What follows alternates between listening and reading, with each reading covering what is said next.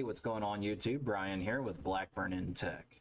Okay, so if you wouldn't mind, go ahead and click the like, subscribe, click the bell notification if you want to get emails. If you don't click that bell thing. It helps YouTube and helps me improve the channel. Okay, so enough of that. So in one of the previous videos or future videos, whichever way you're watching this, we created an SSL VPN portal, and which works very well, and SSL VPN is very commonly used today. But there's an IPSec VPN. Why would I use one or the other? Well, it comes down to what you want. IPSec VPNs, you get a little more granularity on and control of it. Some of them are a little more, you can configure it for more security or worse security if you want. It comes down to a little more customizable, and it depends on what your needs are for it. Some industries you can't use them. Other industries you're forced to use them. So let's set up a remote access VPN on a FortiGate. Okay, so joining me over here on my screen, I'm already logged in to save a little bit of time. So we're going to go ahead and do this. Come over here to the VPN section, and then at the top you'll see VPN tunnels, and just to prove to you that I didn't pre-configure anything, we have absolutely nothing showing here. So this is the one time that the wizard actually does come in handy. Everybody has their opinion on VPN wizards. Some areas this actually works well, other areas not so well, but as far as remote access VPN, I've found it to be reliable. Other areas not as much, but everybody has their preference on this. So I'm going to click remote access, and then as you can see, we have a few different options. Are we doing a client-based VPN, or are we doing a native one? A native one would be more like if you want it just for your own computer itself, or you're not using like either one of these two products. FortiClient's free, so I don't have any objection to just using it. The Cisco one, I honestly don't know. I've never used it, so I'm not going to tell you it's good. I'm not going to tell you it's bad. But if you click on that, you can come over and see, okay, maybe I want it to be Windows native or iOS native. Personally, I use mine I use this one because I find it to be the most simple, and I'm going to call this IP. Oops.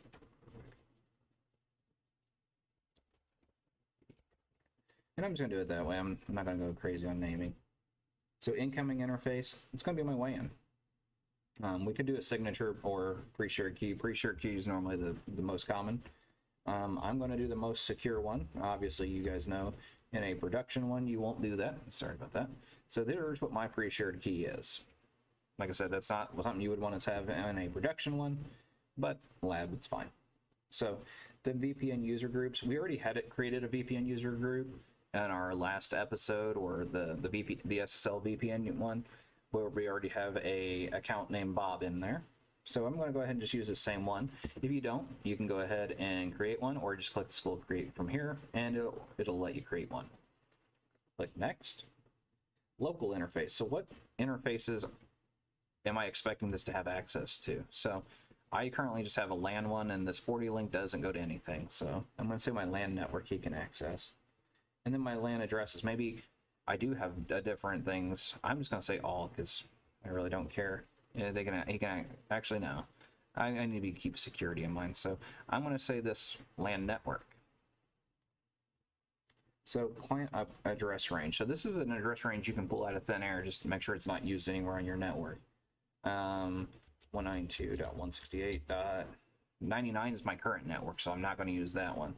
So I'm going to use 88.5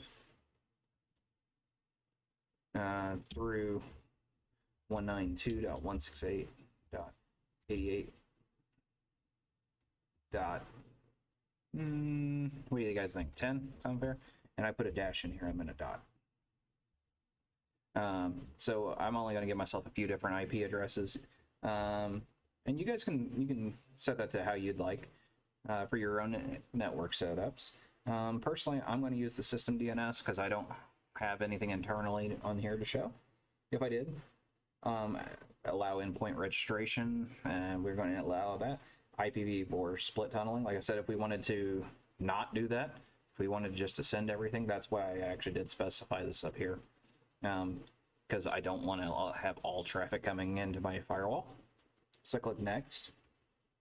And I still cannot give this control, especially because we are using the Forti client itself.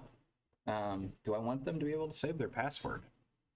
That might be a security issue for you, because if somebody has it saved, auto connect, can they, as soon as they start the program, will I let them even have the option to automatically just jump on the VPN or keep alive? Do I want it to stay online? Personally, I don't like to have any of those checked. I know your users will complain because I have to enter my password again. Unfortunately, yes, but it will increase the security. So we come down here, it goes through this little validation. Following up settings should be reviewed prior to creating. So this is what we're doing. And so I'm going to click create. And as you can see, it went ahead and created that stuff for me. And my tunnel's down and all that because I don't have anybody logged on. And then we can go back over here to click our show tunnel list. So here's the VPN settings we said that we created. The reason why I said the SSL VPN has just that simple way, and then this one you can make it either more secure or less secure, because you can change stuff on here that you can't change on the SSL. You can't be as granular as you can on here. So let's go ahead and see what else can we make this more secure? Can we make it a lot less secure? Let's take a look. So from over here, we'll go ahead and click edit. So both sides have to agree on everything on here. So I'm going to come in here and just look and see what they have set up. So this looks like a basic one, so it's not terrible, but we can come down here and see under their settings, do we have anything that we could actually break stuff with? Do I want auto discovery on sender, exchanging interfaces, IP, tunnel searches? Ooh, I feel like I could dead peer retry. Do I want to improve the quality of this tunnel at the cost of the speed of the tunnel? Dead peer retry, like how often does it go ahead and try and get out? Like I said, there's some settings here, a lot more you can adjust to actually in the CLI. So I'm going to back out of here because we're not going to adjust those. By default, they do have a pretty decent security setup. I believe it's AES 128 or 256, and SHA-1 is, I believe, with Diffie-Hellman groups, if I remember right.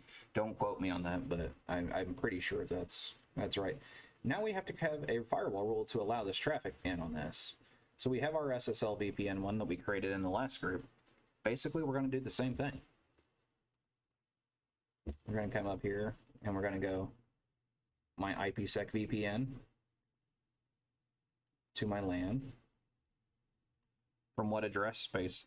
I'm just going to say all from here, or wait a minute, did we specify that? Looks like we created, it was nice enough to create us a group. A split IP address range, and I'm going to allow it to my local network. And always on. And we're going to allow everything under the services. And if I need to, I can NAT this. If I don't want to, I don't have to NAT this one. It depends on your environment, on what you have set up. So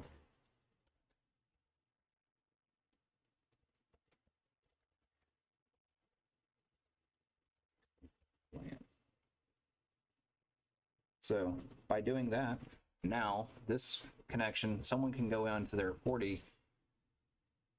So if you have Forti client already installed, you can go ahead and just click on that IPSec one, point it to your gateway, which is this address itself. Know that it is going to use the default IPSec port, and it's going to reach out and try and connect. And as long as they have correct credentials, let's try that one again, it will go ahead and let them in.